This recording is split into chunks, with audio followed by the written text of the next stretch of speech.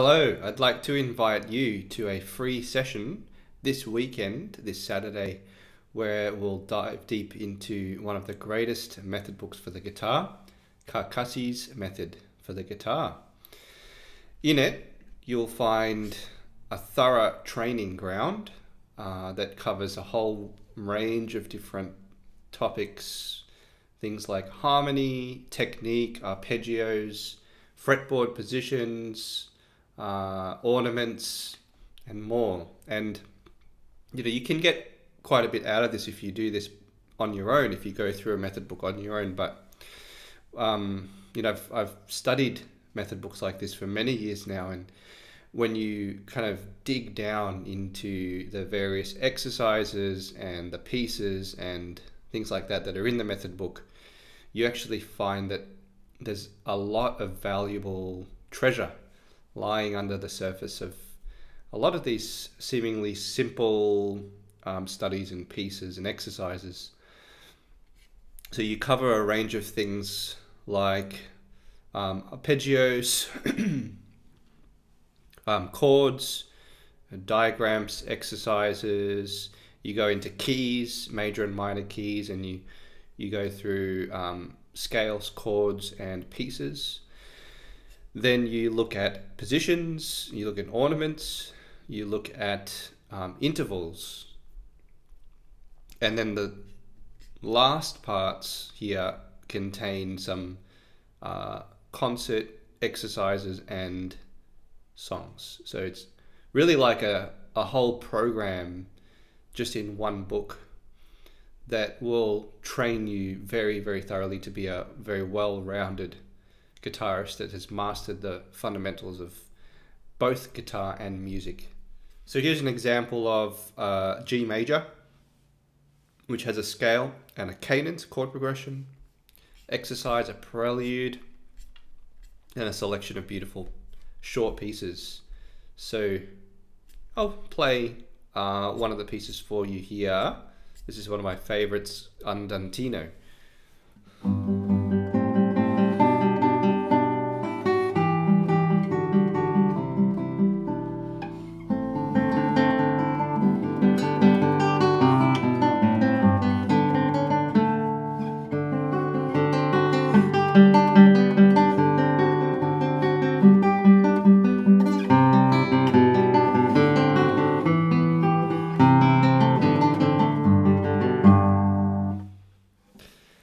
So as you can see, these pieces are really fun, and when we dive in detail, we'll look at things like the form, how many sections there are. We'll look at things like harmony.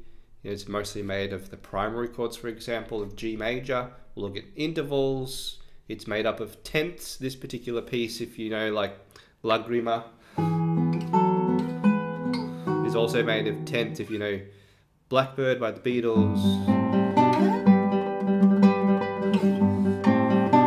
very similar.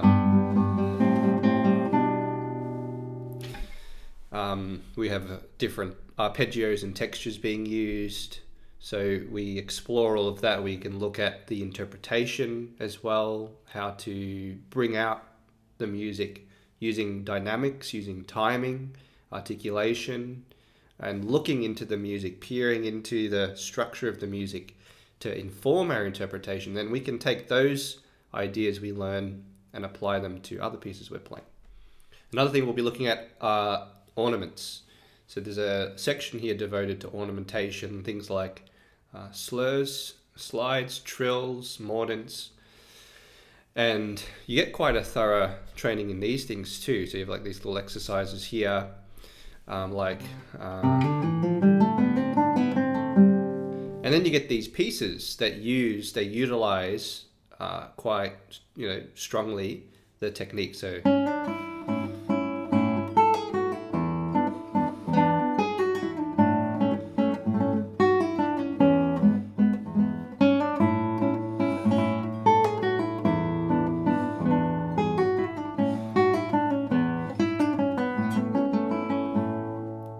alright, so that's a beautiful piece, a little study that uses slurs. We have, as you can see, the same sort of formula. We get idea of what the ornament is, how to execute it, and then some short studies that utilize it. Another thing we'll be looking at are fretboard positions.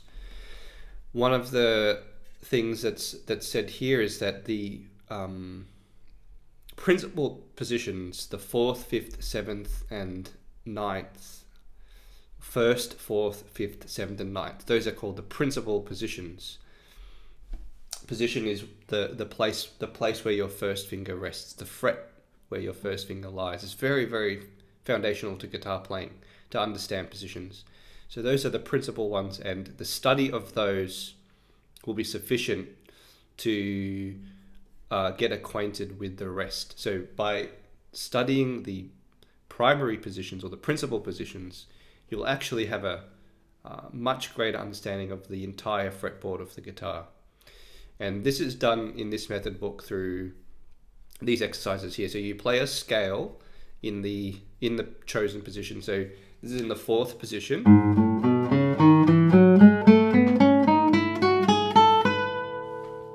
And then we get an exercise that's also all in the 4th position. And then you get a piece, a beautiful piece, which is entirely in the 4th position.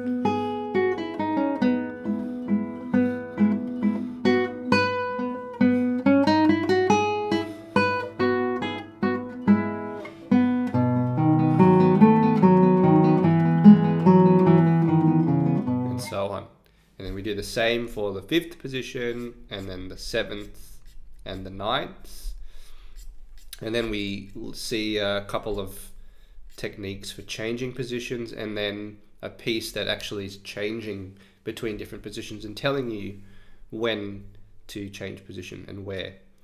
Absolutely fantastic to learn the fretboard. The final main topic we'll look at are intervals, 3rd, 6th, octaves, and 10ths, which are basically like the main intervals that classical music is made of. And so you start with a scale in thirds, which sounds like this.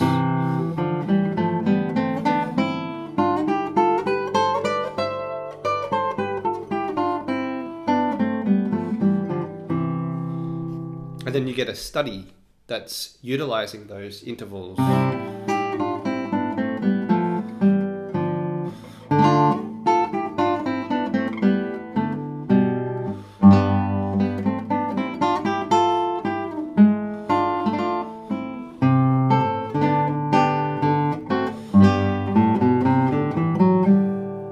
Okay, so absolutely great stuff there. These intervals, as I said, they're like some of the main building blocks in classical guitar music. So the more familiar you are with them, the faster you'll learn pieces, the faster you'll sight read. They're great tools for composing and improvising with and arranging with as well. So that's quite thoroughly presented as well. Thirds, sixths, octaves, tenths, and some studies that sort of are a bit of a mixture. And there's further practice. So there's a lot there in this beautiful method book. It's a fantastic method book. So there's a lot in this fantastic method book, and I hope you'll join me for a free session this weekend. And I plan to run a 6-month course where we'll look at this method book in detail every week over 6 months. And just imagine with this kind of guidance and training over 6 months, just imagine the type of guitarist you'll be.